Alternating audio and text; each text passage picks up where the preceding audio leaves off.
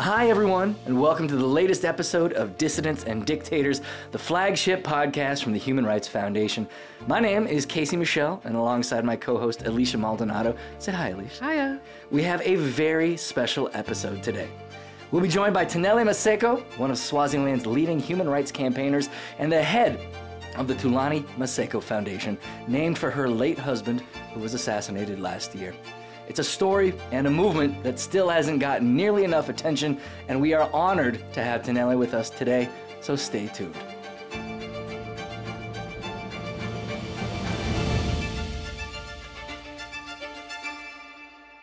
Yes, Casey, as you said, Tanele Maseko is a Swazi human rights activist, and she's the widow of Thulani Maseko, who's been a friend of the foundation for a number of years. And he was actually invited a couple of years ago, or in 2014, I believe, he was invited to speak at the forum, also Freedom Forum, and was arrested.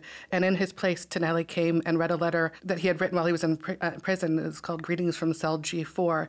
And we can link that in the show notes. It's a really beautiful letter that she read. It'll make you tear up. And yes, and so last year in January 21st, 2023, Tulani was assassinated in front of Tanele and her two young children while they were home watching television. And in this year that he's been gone, she's been carrying on his message, taking it to the regime of King Mswati. And she's going to share her story today. I think she's amazing. Tanele, hi, thank you so much for joining us. Hi, colleagues. How are you? Thank you very much for hosting me in this very powerful and very informative platform. My name is Tanele Maseko, and I come from Swaziland, Africa's last absolute monarch. Thank you for having me, colleagues. We're so excited to have you. It's an honor to have you here with us today. Now, Tanele, where are you calling in from? Where are you joining us from today? I'm not in Swaziland, honestly speaking. I've relocated. I'm in South Africa. I'm in Pretoria. But I do go to Swaziland from time to time because of safety. I'm in and out. Well, so let's back up for a second. Yeah. Obviously, it's fantastic to have you join us. We're going to talk more about your work in particular, your late husband's work as well, and again, how that intersects with political dynamics in Swaziland. But tell us a little bit about Swaziland. I think a lot of folks still aren't necessarily familiar when they think of Africa, when they think of even Southern Africa. They don't necessarily think of what's taking place in Swaziland. You're from there originally. Tell us about it. And we should also preface really quickly that it's now called Eswatini, but we refuse to acknowledge it as such. Swaziland is a very beautiful landlocked country. We live under Africa's last absolute monarch. That is, we do not have political parties. Political parties are banned. Political participation in terms of recognizing and having political parties is not there in Swaziland. That is number one. When I speak of an absolute monarch, I speak of one king, his family, his cohorts, his proxies run the country. Now, I'm speaking of a king who's about 55 years of age, who has about 15 wives and a number of children. He is head of everything and anything. We have three arms of government. We have the judiciary, we have the executive, we have the legislature. So he is the one who chooses who is head of those three arms of government. He is the one who decides who is the prime minister. He decides on cabinet. Of course, we do have sham elections. We call them selections because you go into parliament on an individual basis. Mm-hmm. That is, we have about 55 constituencies. Now, those are in the different communities, in the different regions in the country. We have about 4 regions. So in all those 4 regions, then it's made up of these constituencies. Now, you go into chiefdoms, where you appoint anyone in your community who you feel deserves to go into parliament. So it's not like we have political parties. We do not have political parties in Swaziland. So that, in a nutshell, is how I would describe Swaziland. And we have a beautiful culture where we only have one group. We do not have different ethnic groups like different tribes. It's only one. It's just one ethnic group. So we are correlated. The population is plus minus 1.9, 1.5 million. So it's a very small, beautiful country. The king, when I say he, I mean the king, controls everything. When I say everything, I mean everything. He's into business. He's into everything. He runs literally the whole country. It is an absolute dictatorship. And obviously it's not the only dictatorship in the world, but I think when a lot of folks think about dictators in the 21st century, they think of maybe military generals or certainly presidents or prime ministers that have been in power for so long and consolidated state power. I don't think a lot of people realize or even think that, of course, a king can be a dictator as well, especially an absolute monarch. And as you said, the last one remaining in Africa. He's not benevolent. No, not at all. And I mean, colleagues, really, when you think of Swaziland, people love coming to Swaziland because Swaziland is right next to South Africa. And, you can travel by road, there's access. But in terms of governance issues, in terms of human rights violations, in terms of the proper governance of that country, we do not have voices of dissent. Voices of dissent, human rights defenders, political activists, those are called or labeled terrorists. Mm-hmm. So we live under a total authoritarian state, if you want me to describe it like that. So, of course, if you come into the country, you'll think, oh, maybe it's a beautiful country. But if you dig deeper, you realize there's so many atrocities happening in the country, a lot of human rights violations that continue to happen. But because there's that grip over voices of dissent and political activists and human rights defenders, those people are silenced. Some are taken into prison, some are in exile. So people would then assume, no, Swaziland is a peaceful country. It's not a peaceful country. Swaziland, people of Swaziland are silenced. And you've experienced that personally. We just passed the 1-year anniversary of your husband Thulani's assassination on the 21st of January, 2023. Can you speak about why the king silenced him in such a drastic and terrible way? And, because he was speaking out, but very peacefully. Can you just tell us a little bit about him and his life and what he did so bravely? Thank you so much. Thank you so much. Tulani was a dedicated human rights lawyer. His activism started way back when he was still a young student in university. I think when the winds of change were blowing from South Africa, he got the interest to really study and get to understand a better understanding of human rights and the law. So he was a qualified lawyer practicing in Swaziland and around the region. And Tulani would from time to time represent different people within the Swaziland landscape. Now, Tulani then started to realize that there's so many human rights violations that happen in the country. He started speaking out for those people. He started speaking out for political activists. He started educating the community on what a basic right means, the right to health, your right to education, your right to have land. So he did his work. And, he serviced the poorest of the poor.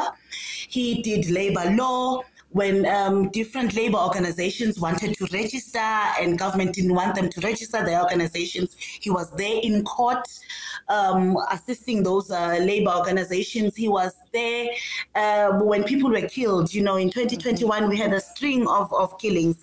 He was there doing the autopsies for those families, assisting those families. So Tulani was a selfless leader. He was a selfless human rights lawyer.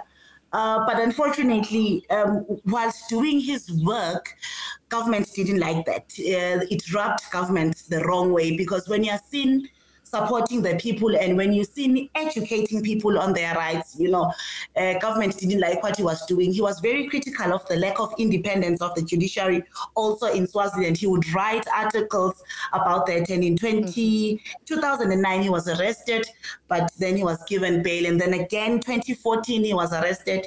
He served a sentence of about 2 years, charged for contempt of court for merely writing an article critical of the lack of independence within the judiciary. there also, you could see that his right to freedom of expression was infringed upon. So he continued even after his release. I mean, through the help of the Human Rights Foundation, where we launched the Justice for Tulani campaign, where we sought for his release, and eventually he was released. So he did a lot of work around illegal land grabs. He did a lot of work with ordinary laborers. He did a lot of work around the country. So that was Thulani Maseko. But unfortunately, you know, as a human rights lawyer and as a human rights defender, I think government saw him as a threat because, of course, whilst doing his work, he then sought to ask government to say, can you open up the political space? You know, we seek to have political parties. That is number one. Number two, he said, civic space within the country is shrinking. Can you open up the space? Can we have an open dialogue?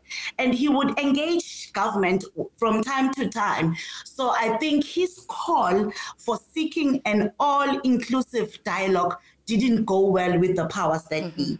And unfortunately, on the 21st of January, at around about 3 p.m., His Majesty the King, addressing his regiments, addressing the nation, because he's normally in seclusion from October until January. So on that January, the 21st of January 2023, he was addressing the nation, the Swaziland nation, for the very first time. And, you know, it's one of the most important addresses, I mean, from the king, because that is where you get a sense of his thinking, of the vision for the year.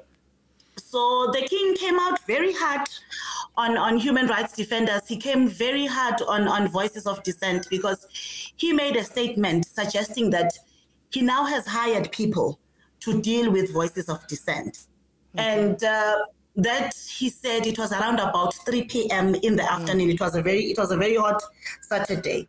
7 hours after that infamous speech, Tulani is shot dead in front of myself and my two boys in our house. So that is what we find ourselves in as activists, as human rights defenders in Swaziland. And it's not as if Thulani was calling for anything radical. I mean, radical in the context of the current political realities in Swaziland, but he's calling for increased political participation, transparency, justice, rights, fair. I mean, all the kind of basic building blocks of a democratic society is what he was advocating for, doing it peacefully, and yet the king and his goons still targeted him and your family in particular.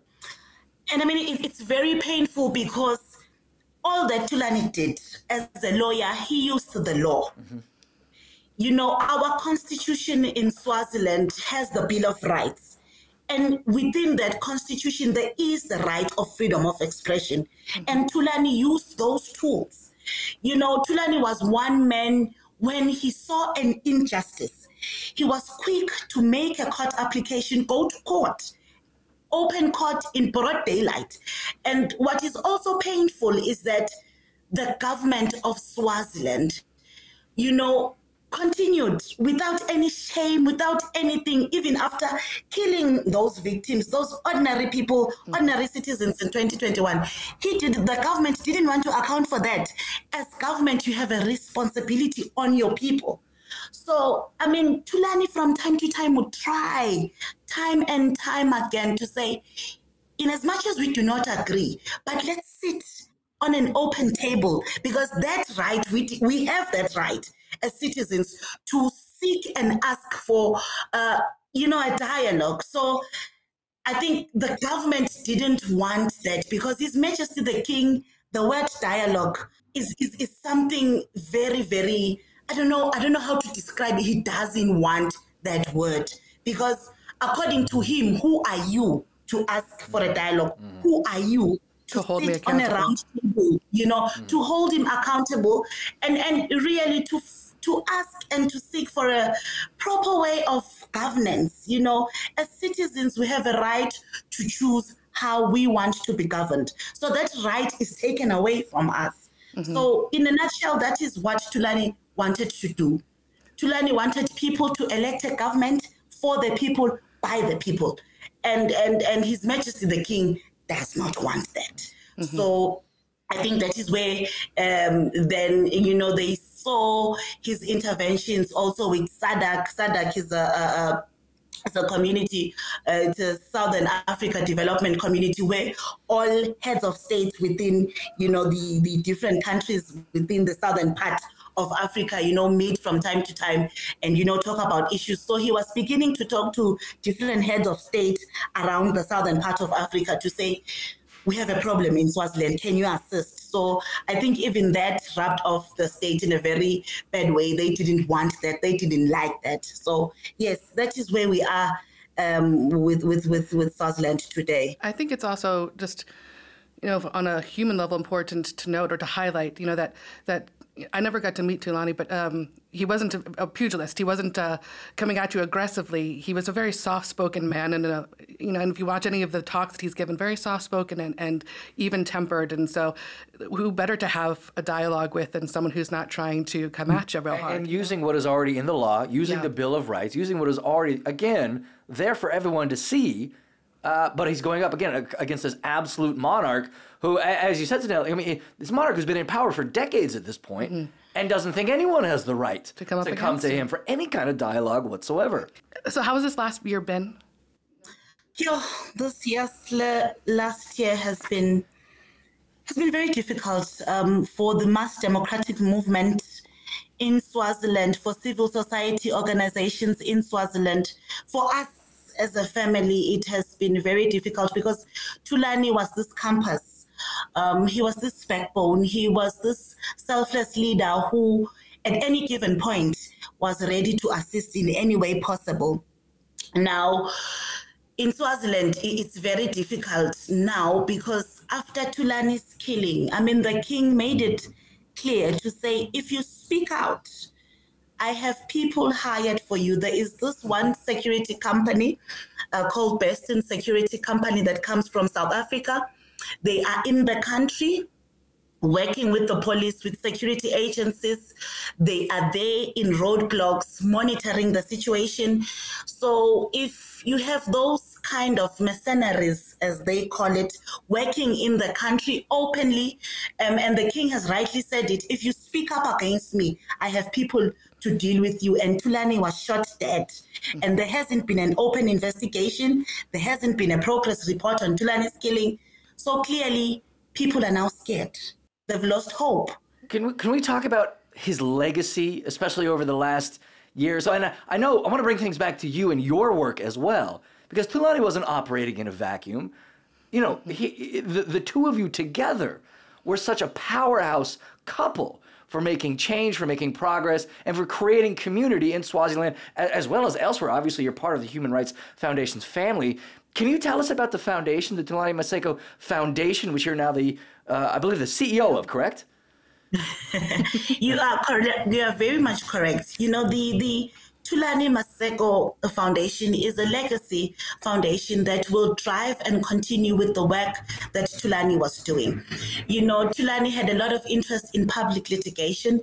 Tulani believed in an all-inclusive dialogue, which is also at the core of the Thulani Maseko Foundation. And I mean, having Tulani interested in public litigation, there are so many issues happening within the country, the lack of education, system is crumbling. So we are also looking into bringing in lawyers, young lawyers, to come into the Thulani Maseko Foundation so that they continue with the public litigation, the cases that Tulani was doing of public interest. That's number one. But number two, when I talk about an all-inclusive dialogue, Tulani was engaged in different traditional leaders within the SADC region to say, let's have an open and honest dialogue in issues of governance. So that also will be part of the Thulani Maseko Foundation, where we will host different dialogues in different countries. Zimbabwe is also a ticking time bomb. We'll go into that space, have open engagements with different leaders to best see how we can create our own democracy as Africans. So that is also part of the Thulani Maseko legacy work that will continue. We're also looking at bringing into the space widows and orphans, because most of the time as human rights defenders, whilst on the line of duty, you find that you are now left as a spouse to take care of these kids. So it will also look at the social, the psychological support of widows and children. It will also be a solidarity center where we will from time to time have solidarity missions to different countries. I mean, there's a lot of atrocities happening within Africa. So also the Thulani Maseko Foundation will be that solidarity center where we'll be on missions to show solidarity with different activists, with different women human rights activists. And also, the Thulani Maseko Foundation will also mentor young lawyers, mentor young political activists in terms of getting scholarships for them to empower these HRDs and these political activists as they go about their work. They should be empowered. So the Thulani Maseko Foundation will continue the work that Thulani had started as a leader and as a lawyer.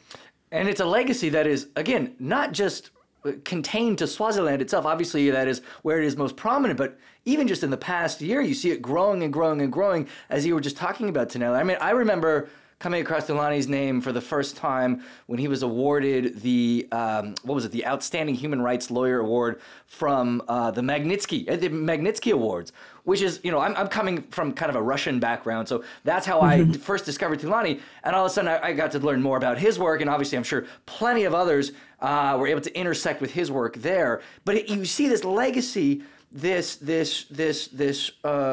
championing of basic rights extending beyond Swaziland, extending beyond Southern Africa, which I have to imagine is only going to continue. I mean, do we see, I hesitate to ask if you're optimistic about that, but I imagine what you were just talking about, Tanele, you see these new voices, new generations, new organizations outside of Swaziland realizing what kind of impact and legacy he had and continues to have even a year later.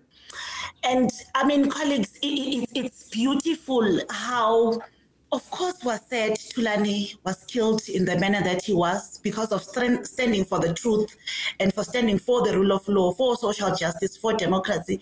But in killing Thulani, the government of Swaziland didn't realize that they are creating many other Thulanis, because after his killing, you know, in Swaziland, I have young political students, law students, political activists coming to say, how can we assist? We want to volunteer within the Thulani Maseko Foundation. What can we do? How can we amplify Thulani's voice beyond the grave? So you can see that in his killing, they thought they were silencing the person, and yet they are not realizing that his ideals still stand, and young people have an interest to say, how can we work? How can we stop this? How can we fight this autocratic regime? How best can we build this legacy? So in killing Thulani, you know, they started a very serious movement of young lawyers, of young activists, of young women activists, who also want to work. I mean, from grassroots in Swaziland, we also have the issue of illegal land grabs. So Thulani and myself were always on the ground with those victims who were evicted. We're always on the ground with different organizations and colleagues. So those victims of those evictions are now coming to say, how can we best help the Thulani Maseko Foundation and amplify these voices, and how can we tell people the Swaziland story, tell people that Swaziland, in as much as there's Gaza, there's so many atrocities happening in Burkina Faso, in the DRC, how can we work together as Africans to make Africa a better place? So there's a lot of interest in terms of people in Swaziland, young people more especially. You hear me, I keep on saying young people, because that is the future generation.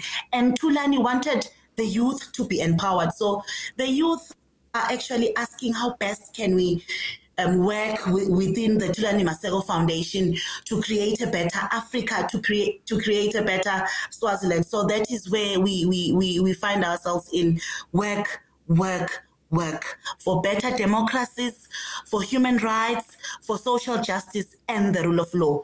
So that is where we are. I love the way you say that dictators and people like the king will never understand, is that you cannot kill the ideals and the dreams and the truth. You can silence people, but you can never do that. And you can never silence these ideas. Ideas. That they are propagating. Yes, exactly. Yeah. So for me, I don't know what dictators, what kind of criteria they use, because the more you kill, the more voices you create, because we will definitely seek justice for Tulani. It will never stop until we get justice for Tulani, until we get justice for all the other victims that were killed in Swaziland. I mean, it will never stop.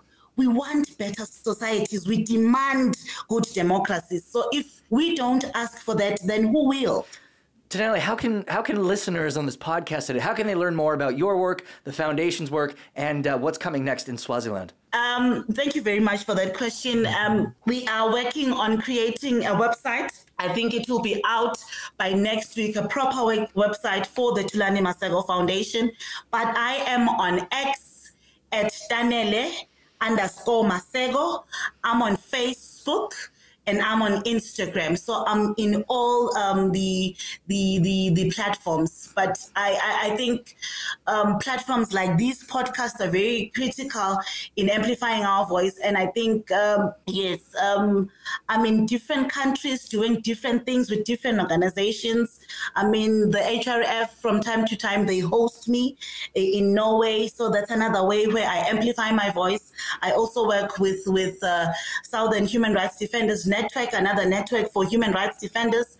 I also work with another organization called Africa Women Human Rights Defenders Initiative, where we drive issues of women human rights defenders in Africa. So I'm in different platforms, but I continue to do human rights work. I continue to amplify the voices of the people in Swaziland. So yes, that is me. That is where I am. Do you know what I think is really cool, Tanele?